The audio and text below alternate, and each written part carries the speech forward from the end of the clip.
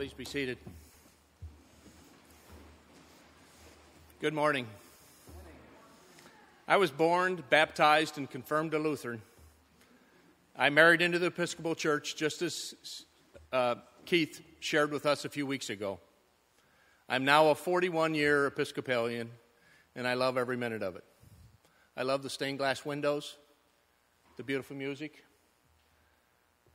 the scripture, the Book of Common Prayer, the traditions, and the acceptance of diversity, and the offer of love to all.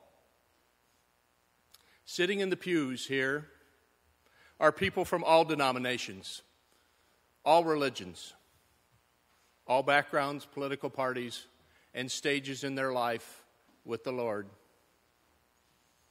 These are challenging times for our city, our country, and our world. But I get comfort, and I am at peace when I'm at church. I believe that reaching beyond these doors and offering that same comfort and support to the larger community is what God is calling us to do. Allow me to share a few experiences where the Episcopal Church was monumental. That's my granddaughter. Allow me to share a few experiences that were monumental in the Episcopal Church in my life. The first is a story about my daughter, Lisa. When she was in middle school, she suffered from depression, eating disorder, and self-esteem issues. Our church had recently hired a youth pastor. This pastor got her attention and helped her to walk alongside towards healing and find the power and love of Christ during those difficult years. I'm not sure where she would be today if it wasn't the intentional commitment to provide financial support for the hiring of a youth pastor to support the teenagers in that parish. I'm not sure where she would be. I thank God that instead of her going down a tragic path, she's now celebrating her 14th year as a youth pastor in California.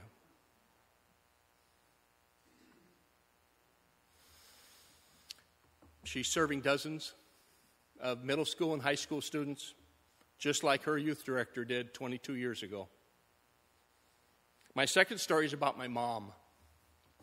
She had flown into town to see us. My brother and his family lived in a nearby city, but she wasn't planning to see that family, just ours. They had not been close for 20 years, and they were not on speaking terms.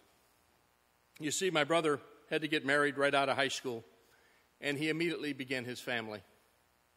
My parents had trouble accepting that, and because of that judgmental attitude, my family, my mom, and my brother drifted apart. Harsh words were spoken, and never forgotten or forgotten or taken back. During my mom's visit, we took her to church. The sermon was about the power of God's forgiveness. The sermon was good, had the appropriate Bible verses. I didn't really think much about it. But as we were walking out of the church, my mom said to me, "Would you call your brother Jerry and see if we can come over?" That one's not my grandchild. "Would you call my brother Jerry and see if we can go over this afternoon?" I called my brother. Our family drove over there, and the reconciliation began. I thank God for that very simple sermon that Sunday morning. My third story is about feeding the homeless, the abused, and those that are in need. I love to cook.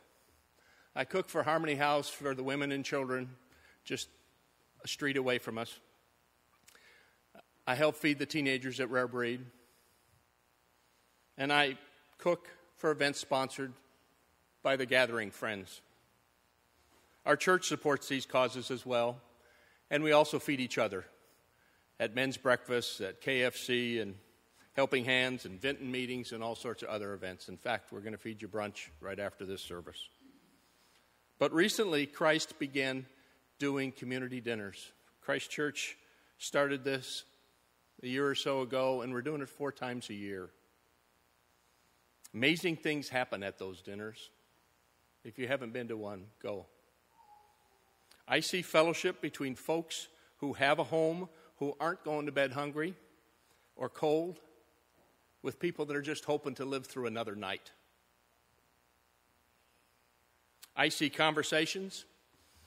I see people smiling. I see people with full stomachs and sneaking in an extra cookie or two.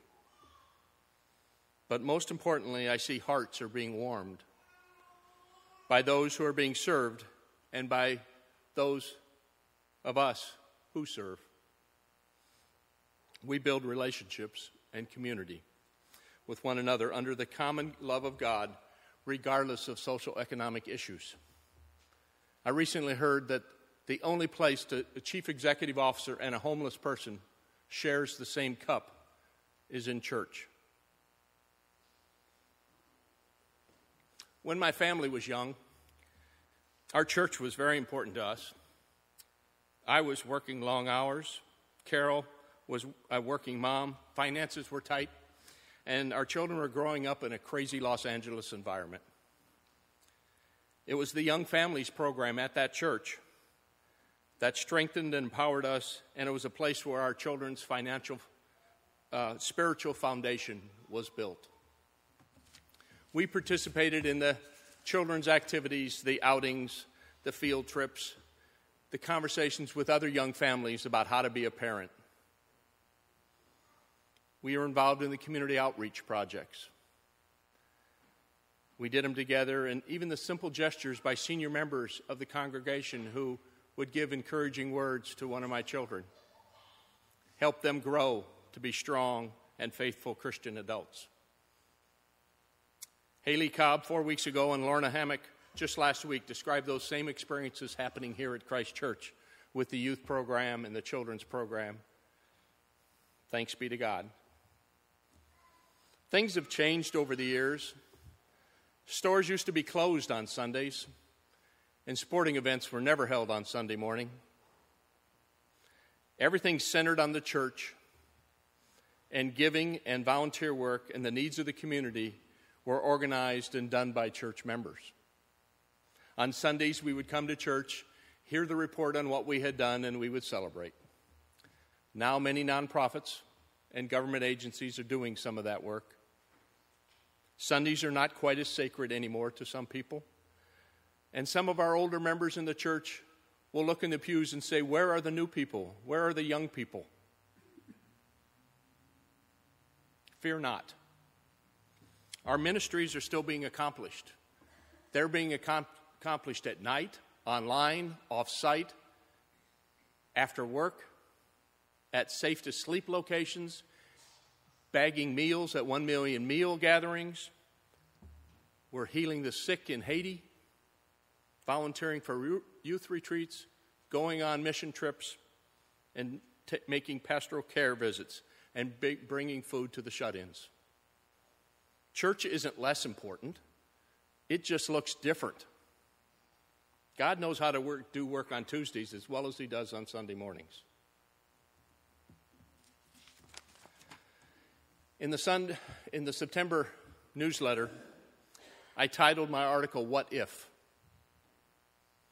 What if we didn't have all the ministries of Christ Church? What if we didn't do all the outreach programs? What if we didn't have Sunday school and this beautiful building where we provide so many services to so many people in this downtown Springfield area?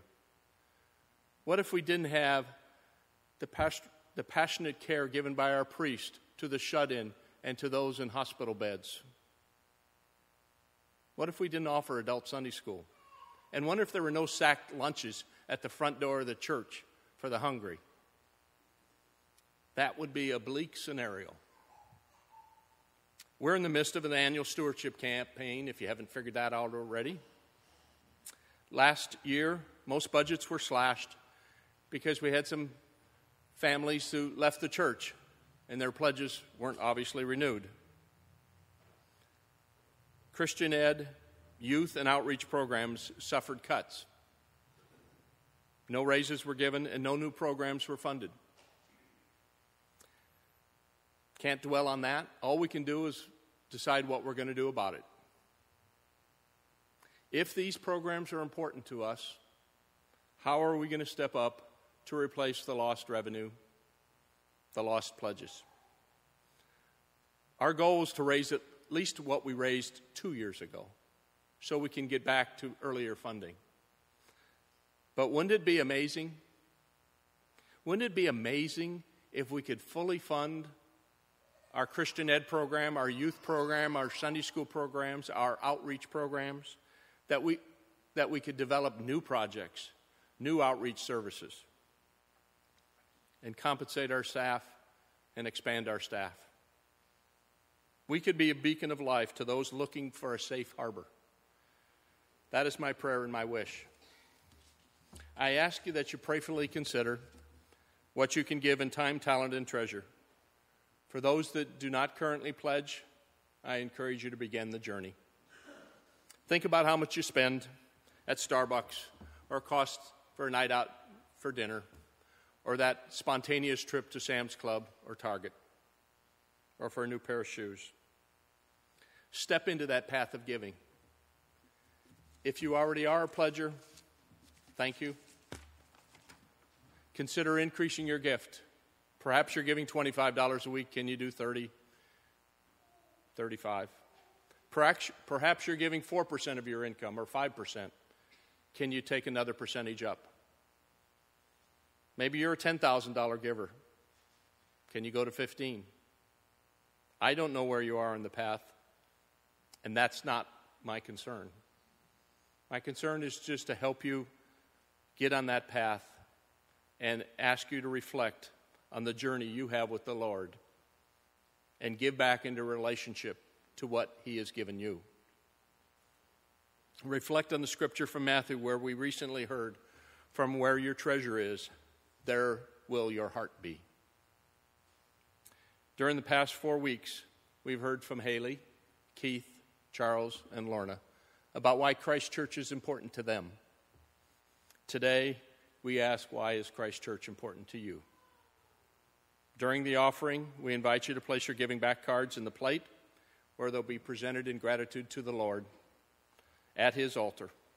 You can also turn your card in at the brunches that we have today, immediately after this service. Let me end my thoughts with a prayer. Lord, it is so easy to hold tightly to the money we have worked hard to earn and save. Help us to realize that You alone give us the ability to do our jobs and to earn that money. Help us to be generous in using Your gifts to bring about peace and justice on earth and to also care and comfort for those in need. Father, every gift we receive comes from You. Help us to use these gifts we pledge today to share the gospel and expand our ministries so others may know of Your love. Amen.